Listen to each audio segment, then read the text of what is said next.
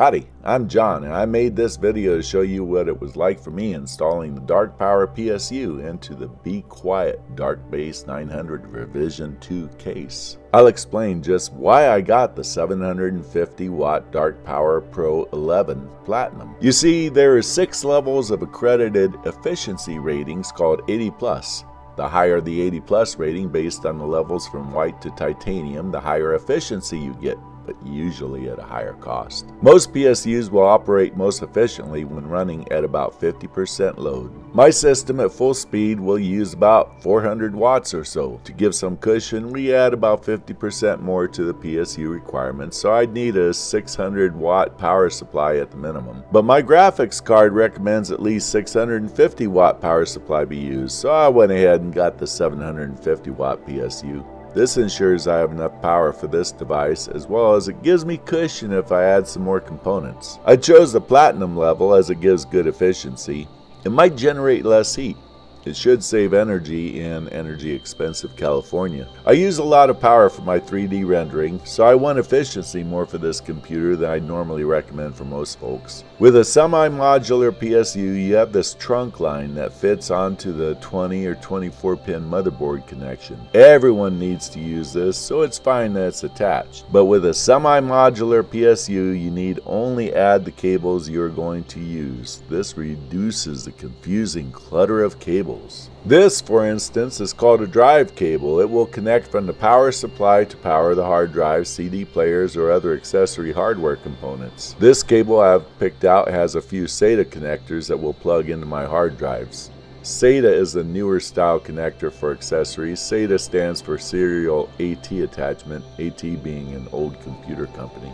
If you are replacing an old power supply, you might need to use some of the old style Molex connectors for your drives. You might even need the old floppy disk connector. Any cables or connections you don't need, keep them in the box for future needs. With a semi-modular PSU, you only have to be confused by the cables you're going to actually use.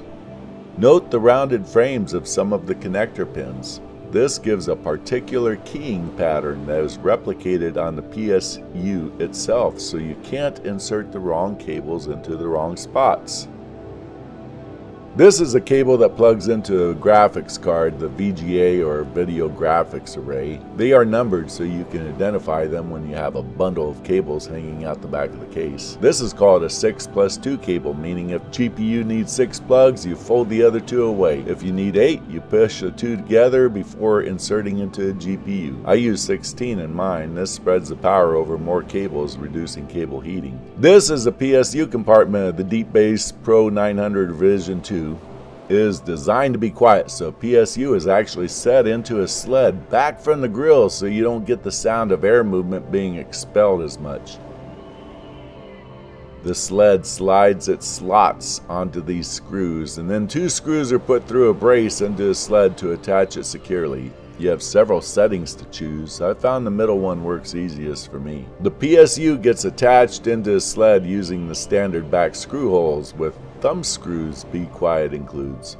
Note that whether you stow the unit right side up or upside down, it will show the text right side up through the side window. You'll have to set the power switch on now, as you'll hook a small extension cable to it, and the new switch will now be on the outside of the case because this one will be inaccessible inside the case. Now, the reason we got the semi-modular version of a PSU is so we not have a bunch of cables in the PSU compartment that weren't being actively used. This is what the cables included look like, but we won't need them all. You need to dig through this complexity and stow away anything you're not going to need. This is the main cable attached permanently to a PSU. It is referred to as the 24 pin motherboard connector and will go to the right side of the motherboard near the top. Some older boards use 20 pin connectors, so you fold the 4 pins away. Most folks will need to hook these together to insert into their 24 pin motherboard header. Here's a bundle of drive cables that has nothing but old style Molexes and floppy disk connections. Nothing for me here, so it goes into the box out of the way. Having unused cable clutter blocking airflow and adding to mental stress is not worthwhile. Set aside anything you can't use, then start working on what you need and select that from the rest. This one was marked BGA 3, so it's for the 3rd graphics card if I had that many. it inserts into the PSU slot labeled PCIe 3 to feed the hardware in the PCIe slots. They are numbered to help you know which graphics card you're working with. This PSU came with enough cables for 3 graphics cards, but I only need 1. This is a CPU connector cable that will go to the top left of the motherboard.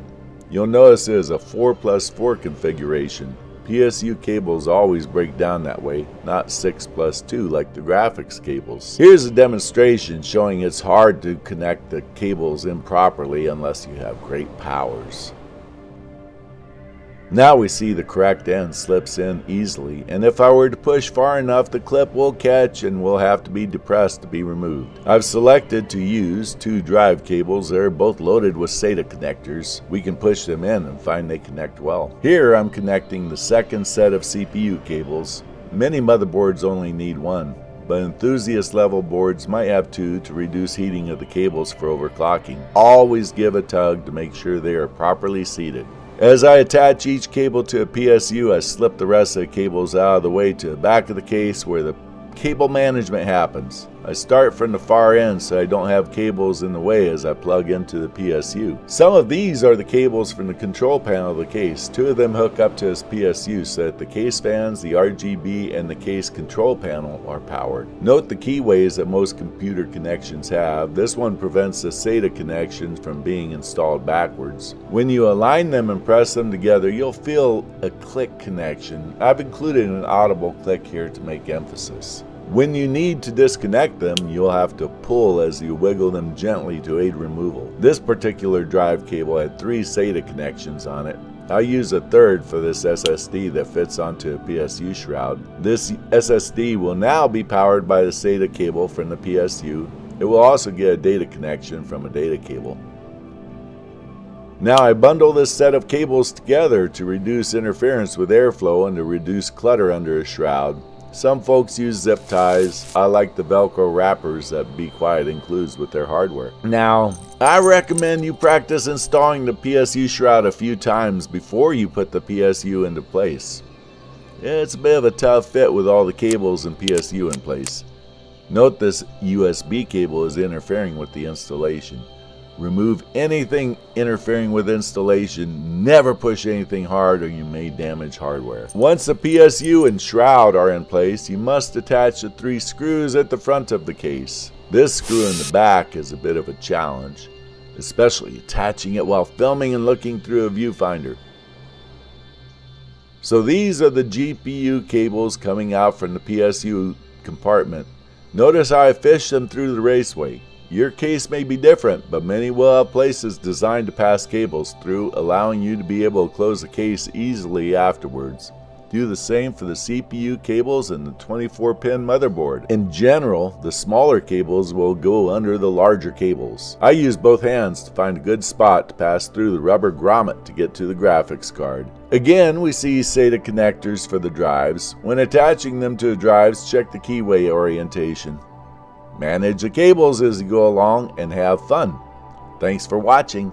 See you around again sometime.